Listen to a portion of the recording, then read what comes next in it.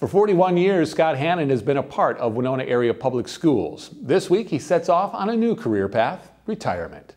Those 41 years don't include the 13 years Hannon spent in the district as a student.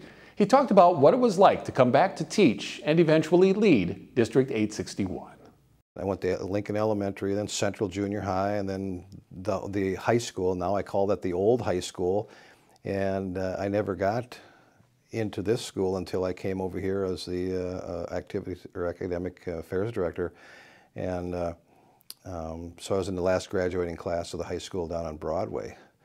But golly, to all of a sudden be teaching in the school that I went to, all of a sudden I was teaching at the junior high and teaching with some of the folks that I had as a teacher.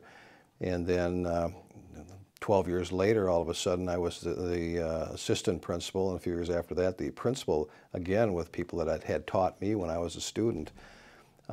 So I think you learn a lot from that you need to get along with people, you need to see people for what they do and what they are and who they are.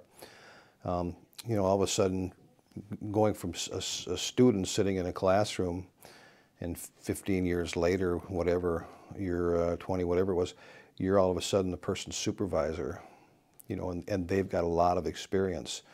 So I think I've always relied on the people that were older than me, more experienced than me. His tenure in the district has not been without challenges, the biggest being declining enrollment and the closing of district buildings.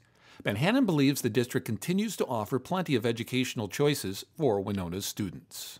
There's a lot of choice in Winona. People like choice, and I think that's maybe one of the big things that I've felt more so in this job than some of the other things, is that people do want choice. 10 years ago I would have said, no, I don't think we need choice in the public schools, but because I think we're doing a lot of good things, which we are in all our schools. But when you have the faith-based choices, when you've got the charter school choices, and even homeschooling, those are all options for parents to have their kids educated.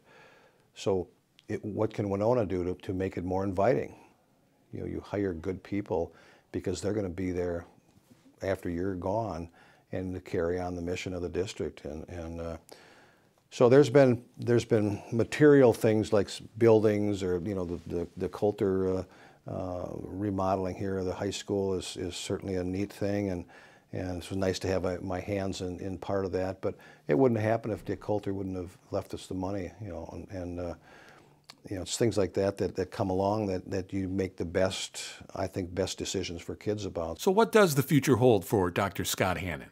There's things that I've been putting off doing that I'm interested in getting into and spending more time on. That when you're in any type of administrative job, in particular in education, you spend a lot of extra time. Then it's not a 40-hour-a-week job, and teaching itself is not a 40-hour-a-week job. There's more time. When you get into administration, all of a sudden your weekend time and more of your evening time is taken up, and I just want to get a little time for myself and my wife and the dog, and see my son and his wife a few times, and get out and hunt a little bit, and those sorts of things.